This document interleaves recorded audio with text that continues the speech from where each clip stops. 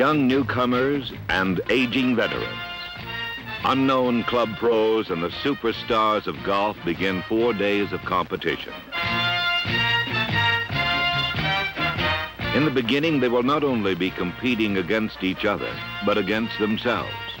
For golf is the most personal and self-centered of all sports. A man's performance is entirely his own affair. He is master or victim of his own destiny.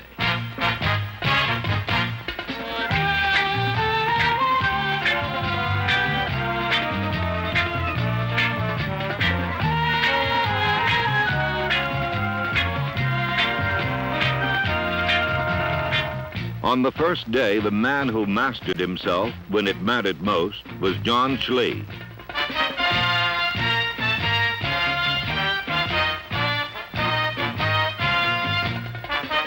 Schley has won just one tournament in a 10-year pro career, and only a few in the gallery had ever heard of him.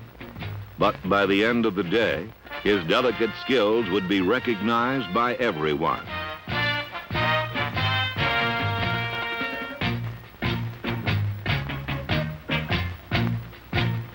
150 golfers competed on the first day, and only Hubert Green could match Schley's 2 under par 68.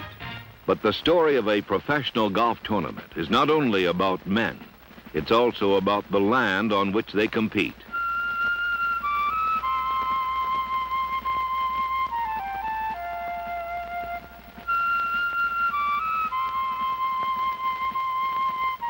Each shot is a separate challenge, and the golfer must measure himself against the task to be done.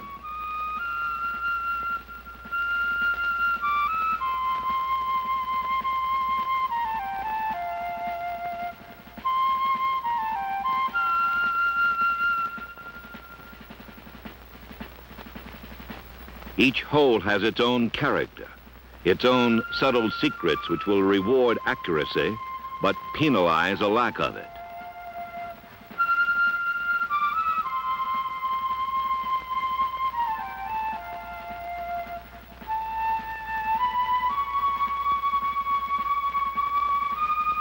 Tanglewood was redesigned for the PGA, and at the tournament's end, only 6 players would be under par.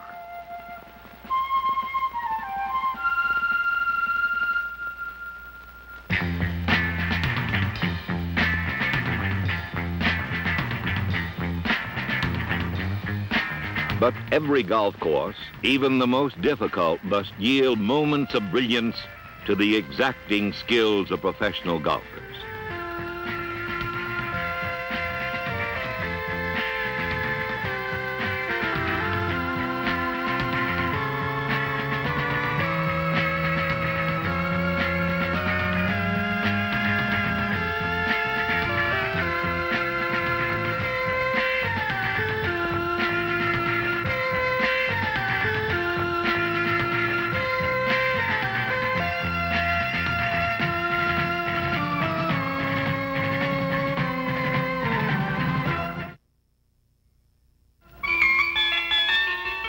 Throughout the second day of competition, rain added another element of difficulty to this most challenging course.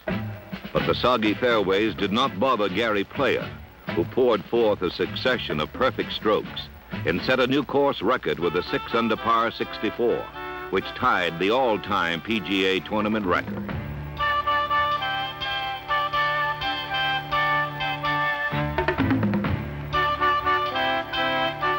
The weather also had little effect on Bobby Cole, who ended the day tied for 3rd with Player.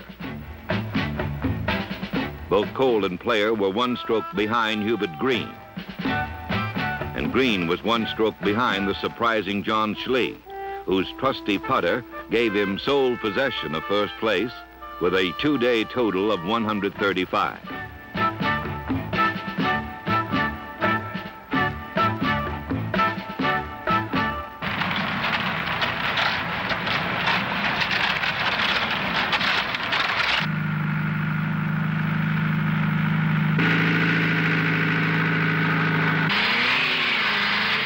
Each morning before the competition begins, Joe Black, the rules chairman of the PGA, directs the changing of the pin placements on every green. This is the best spot right in here, and it's the lowest spot on the green, too. We haven't been able to use it all week because of the rain.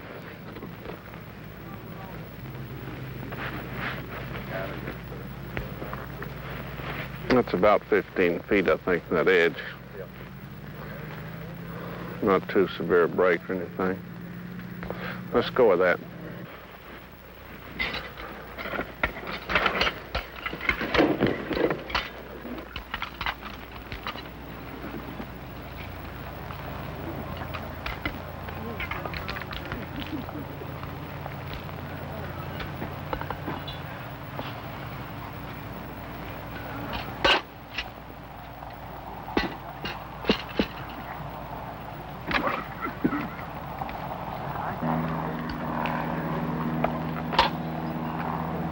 Each time the hole is moved, new curves and contours will influence the path of the putt.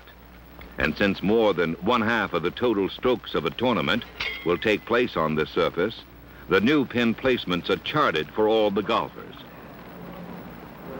Although the PGA prohibits regular caddies, Alfred Dyer, Gary Player's regular caddy, is here to mark off the greens for Gary. 21. You see what you do, you mark. You see like it's 20, pin is 21 back, and you say from trap to pin, 8. That's 8 yards, you see. So that's how you get them, you see. Now, when player get to the front of the green, he knows how much he got from the front of the green to the pin. That's what you call, they call that dynamite yardage. Nothing like the putting green holds such deathless moments of suspense and pressure for both the gallery and the golfer. The professionals believe that a putter is a direct pipeline to a man's character.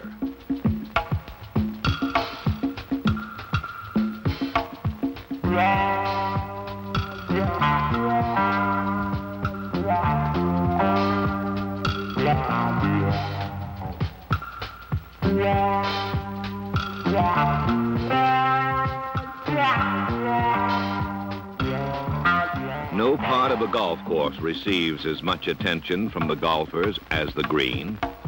It is impossible to win in championship competition unless a man putts supremely well.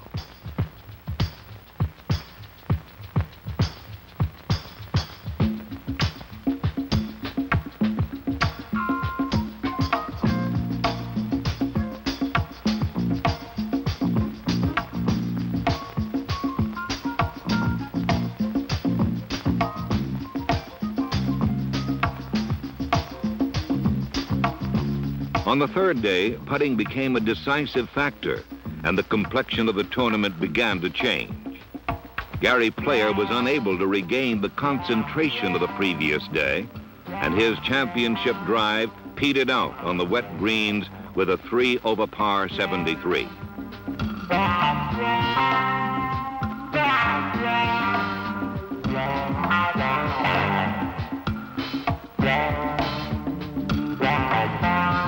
Hubert Green missed several times inside of 6 feet, and he too dropped out of contention with a 73.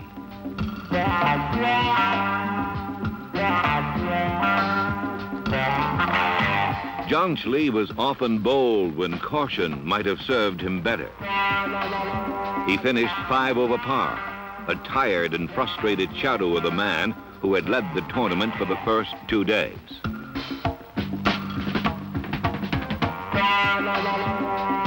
Of the early leaders, only Bobby Cole remained in contention, but his chances for victory were squeezed between the two forces who would shape the drama of the final day, Jack Nicklaus and the merry Mexican Lee Trevino.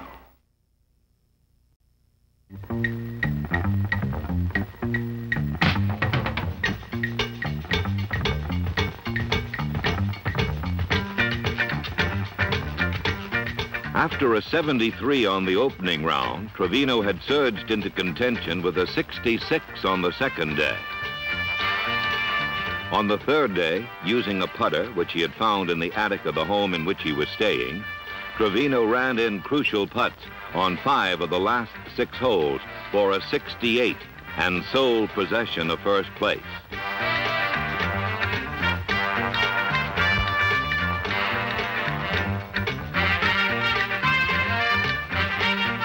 Another factor in Trevino's success was the rain-softened greens. They held almost every shot and enabled Trevino to gamble more on his short irons. And he is most effective when he is most daring.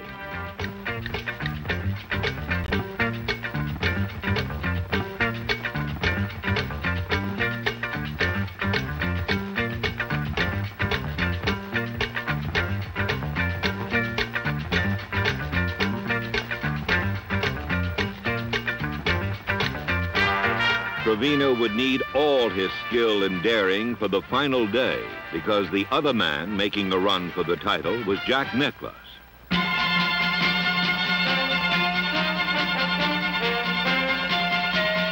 No one has ever approached perfection more closely and more frequently than Nicklaus. He has won more major championships than any golfer who ever lived.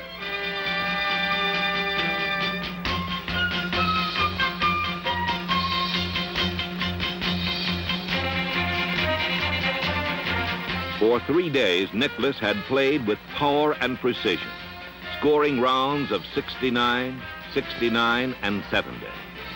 And as the final day began, only Trevino and Cole stood between him and his 4th PGA championship.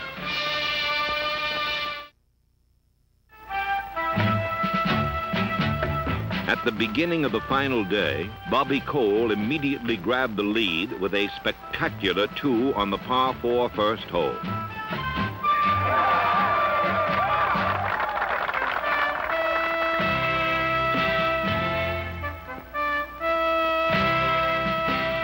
Cole's brilliant eagle was followed by a bogey, and the remainder of his afternoon was sadly blighted by inaccurate tee shots and a dreary succession of missed opportunities on the greens.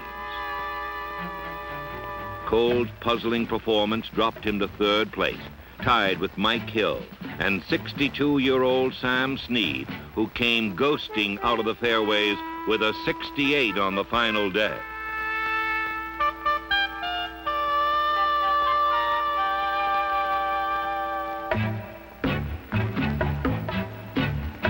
Snead pulled 4 birdies out of his ancient bag of tricks, but his subpar round went virtually unnoticed because almost everyone at Tanglewood was following the final threesome, where 2 of the best golfers in the world were marching shoulder to shoulder toward a title only one could have.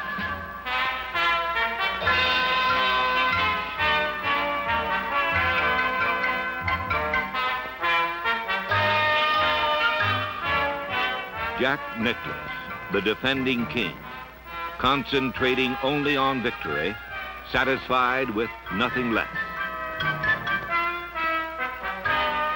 Lee Trevino, the clown prince, easy, loose, yet hardening under pressure to achieve.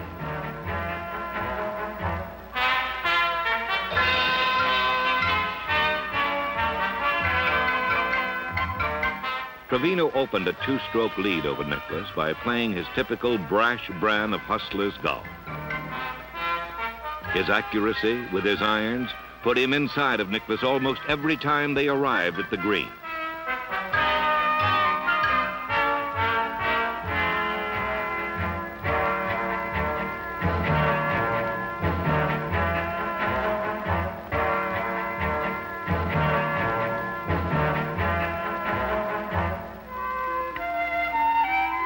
Nicklaus was often disappointed with his efforts on the fairways and in the bunkers.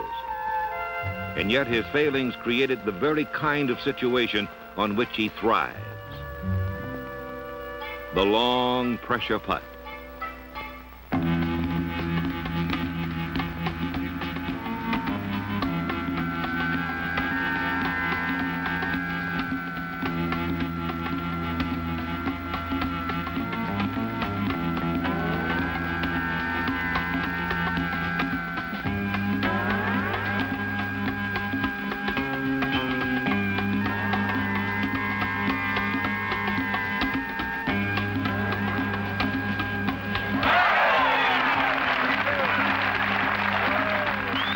nerves as cold and as tempered as the steel in his clubs, Nicklaus summoned his best strokes exactly when they were needed.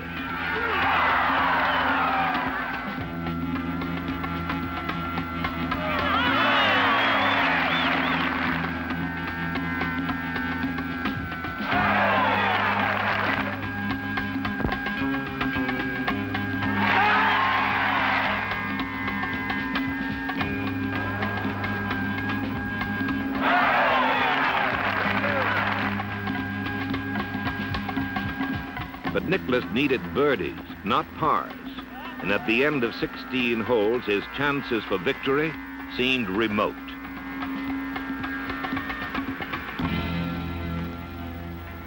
But on the 17th hole, Trevino three-putted for a bogey. Get in. Nicklaus quickly closed in for a par, and Trevino's lead was now down to a solitary stroke with one hole left to play.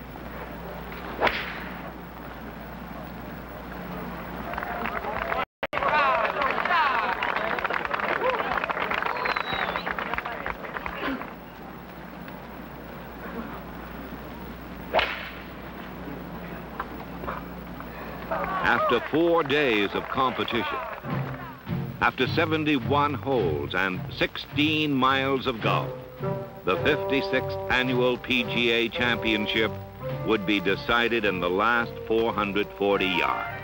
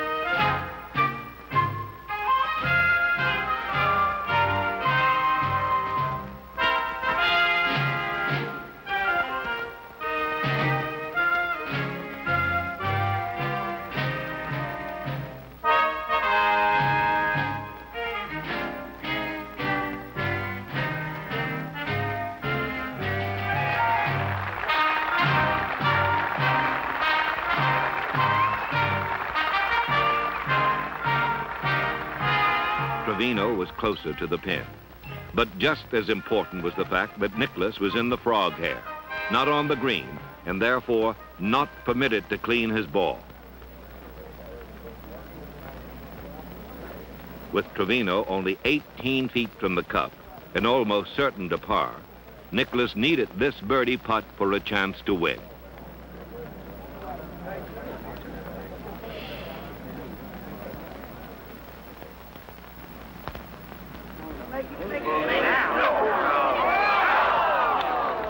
Nicklaus could not sink it, and now one of the most treasured trophies in golf would belong to Lee Trevino if he could reach the cup in 2 strokes.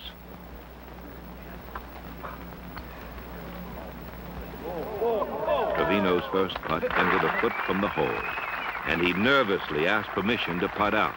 Nicklaus and Hubert Green nodded approval, and the 56th annual PGA Championship was over.